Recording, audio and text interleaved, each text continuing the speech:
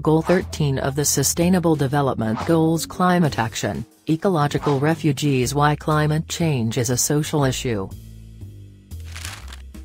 Meet George.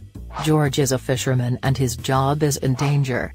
Climate change warmed the ocean and caused the fish to migrate away from where George fishes. George, an elderly man, will have to travel further to find fish, making him more susceptible to disease and the elements.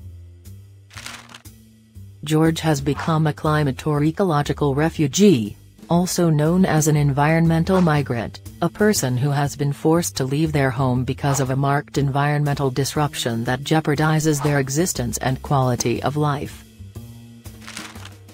It's been stated that the people who are affected by climate change are generally the poor, older adults, children and families, and people with a history of mental health problems. It's important to act quickly on this issue, as the drastic global shifts can lead to major global disasters in the future.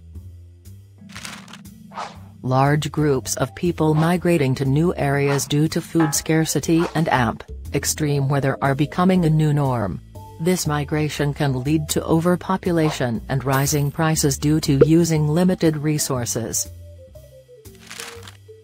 Reducing the impact of severe storms by providing aid to those in need and repairing their environments so they can rebuild their communities instead of moving elsewhere are two ways to help.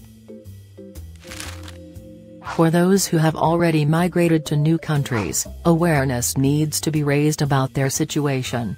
For starters, they have no legal status under the United Nations mandate to protect and support refugees.